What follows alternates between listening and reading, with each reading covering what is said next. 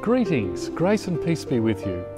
I'm Paul Stevens. I'm the ordained minister in placement at St Luke's Uniting Church in Highton, and we're here today in the worship space.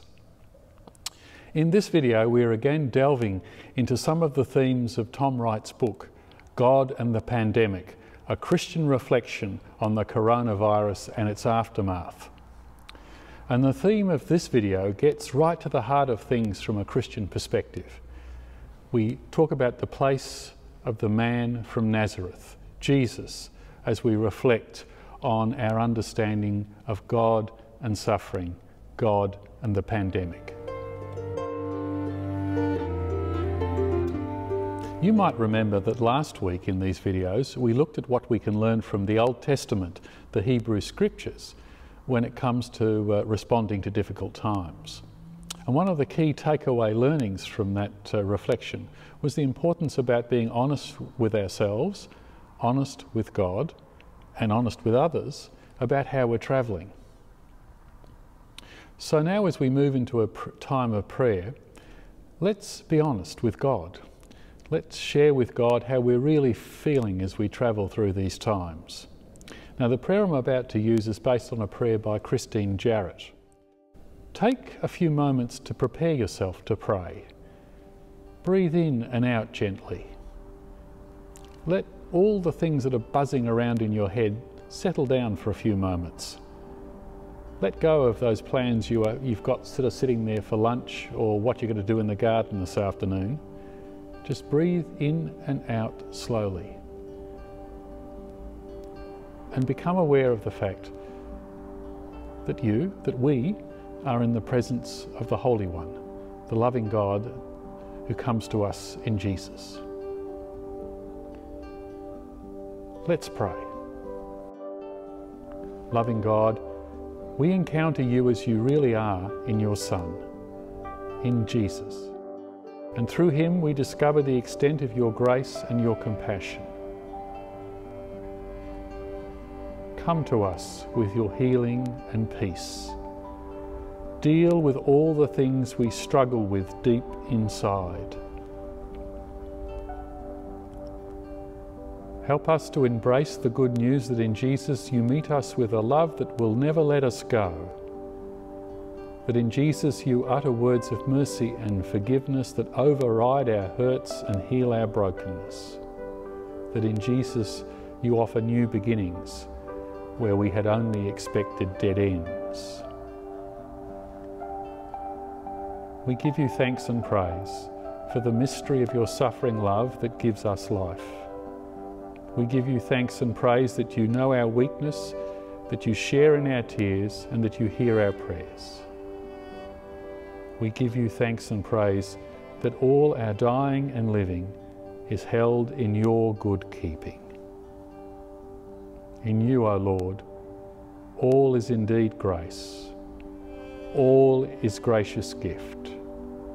We give you thanks and praise as we pray in the name of Jesus Christ. Amen. We've reached a section of Tom Wright's book in which his focus is on what we learn from Jesus when it comes to responding to the pandemic, when it comes to responding to suffering.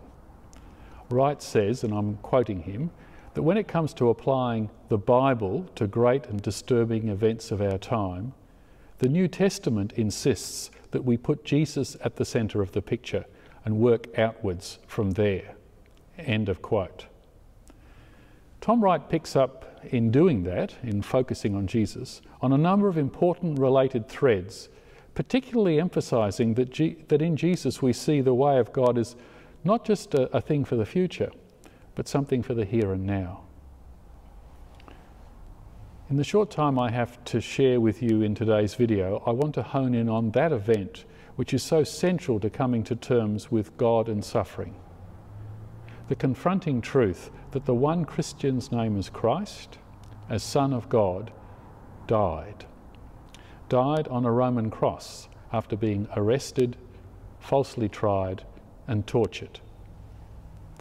As Paul writes in his first letter to the Corinthians, the good news that he proclaimed, that we proclaim, is all to do with Jesus Christ and him crucified. A message that he said many find a stumbling block or foolishness. Listen now as we hear the account of the crucifixion of Jesus from Mark's Gospel. Perhaps just prepare yourself by pondering in your mind's eye the situation, the scene. Imagine yourself at the foot of the cross and consider, what does this mean for me? What does this mean for the world?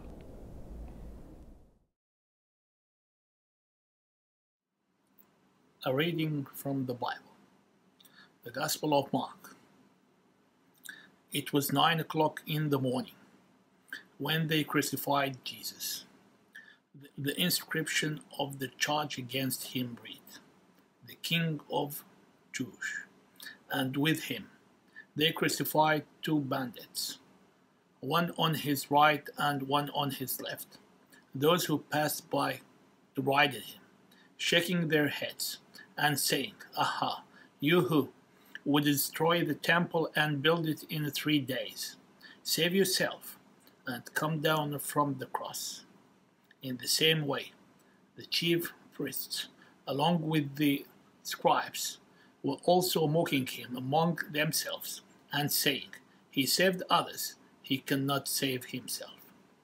Let the Messiah, the King of Israel, come down from the cross now, so that we may see and believe."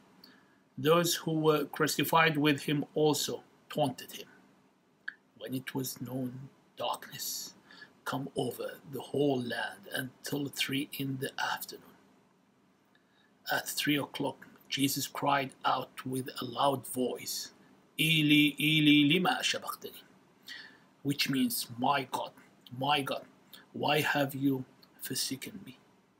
When some of the bystanders heard it, they said, "Listen, he is calling for Elijah." And someone ran, filled a sponge with sour wine, put it on a stick, and gave it to him to drink, saying, "Wait, let us see whether Elijah will come to take him down." Then Jesus gave a loud cry and breathed his last. And the curtain of the temple was torn into, from top to bottom. Now when the centurion, who stood facing him, saw that in this way he breathed his last, he said, "Truly this man was God's son."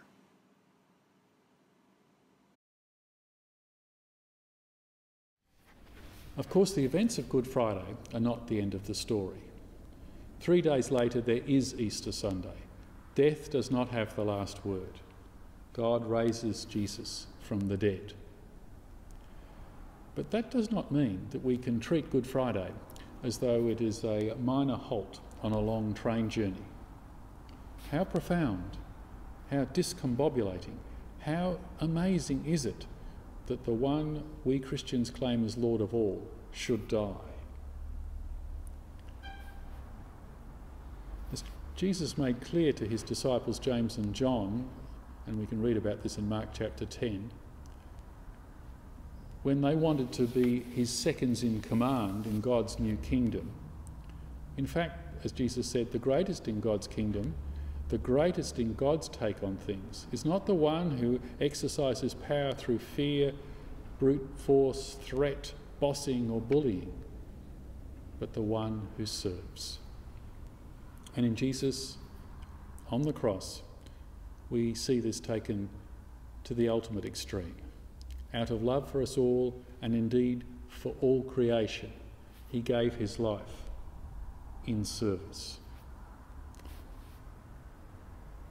Now that's actually a breathtaking thing to say.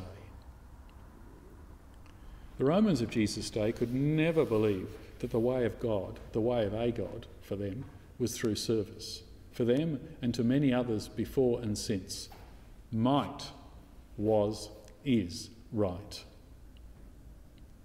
And as we think about the implications of the cross, when it comes to suffering, when it comes to the pandemic, This makes clear to me where God is when people suffer. When we look up at the cross in our mind's eye, or perhaps look at a cross on the wall of a hospital room, we are confronted with the reality that the true God is the God who is right there in the midst of suffering. As some of you may have heard me saying over and over again during these days, this means that God is right there in the COVID-19 intensive care wards, sharing in the isolation and the pain of the patients, sharing also along with the brave and vulnerable people who are caring for them. And if we go back to Scripture, we see this resonates through a number of occasions described for us. As Jesus on one occasion wept on hearing of the death of his friend Lazarus, God is right there, sharing the fears of those who have lost loved ones through this terrible time of plague. And as Jesus on the night before his crucifixion washed his disciples' feet as an act of service and love, God is with those who tend the sick, who comfort the sorrowing. There are so many caricatures of God in our culture. You know, you've seen those cartoons of God as a sort of a king in the skies sitting on the clouds, or God as a kind of a wispy force. Yet it is in Jesus, it is on the cross that we see the true nature of God. One who is prepared to suffer for us and with us. Through Jesus, we come to know God as a God of compassion, which literally means God as the one who suffers with. Compassion, suffers with.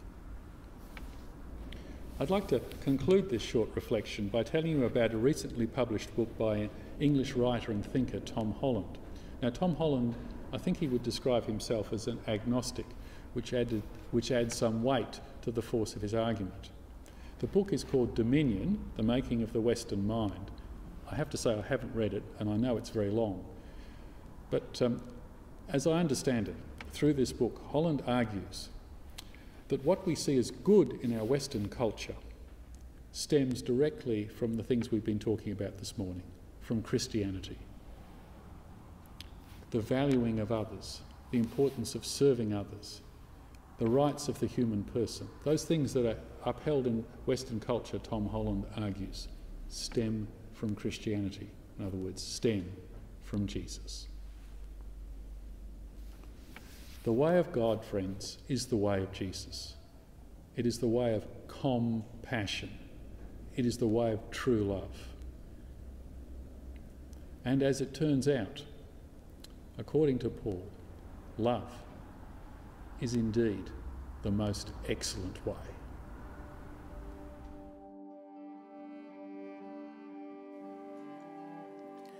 Holy God, Father, Son and Holy Spirit, you bless us in so many ways. We praise for you the beauty of creation, for the wonder of spring, for bud and flower, for the song of the magpie, but most of all, we praise you that you come to us in the person of Jesus, the crucified and risen one. Compassionate God, we are lost for words when we consider the cross of Christ, the extent of your love made clear on Calvary. We give thanks that through the cross we know you share in the worst that this life can bring. We celebrate and pray for the witness of your church through the world, in all its color, diversity, and difference. We hold before you those who have been wounded by life, all who suffer because of hardships, illness, injury, unkindness, or abuse. We pray for all who work in caring professions, for the service which seek to soothe and heal the sickness of body, mind, or spirit. In these difficult times, when we can hardly bring ourselves to watch the news. We pray for our country and the world, particularly remembering before you places of conflict, confusion, oppression, poverty, hunger, and thirst. Help us to be some way a part of the answer to this prayer. We give thanks for and remember the people who have encouraged us in your way, particularly holding before you those who now share in the great cloud of witness, the saints in light. And we offer this prayer in the name of Christ. Amen.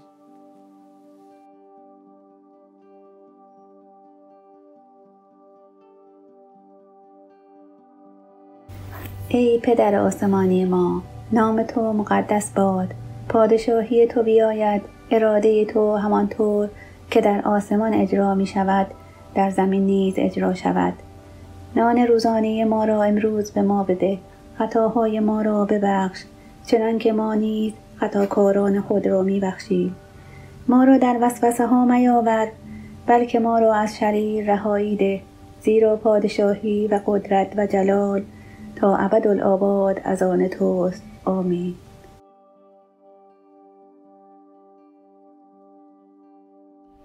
As we conclude this service, I want to share some words of mission which I've used a number of times in these videos, and I've often used in worship gatherings. And I think they reflect what we've been talking about this morning. Friends, go forth into the world in peace. Be of good courage. Hold fast that which is good.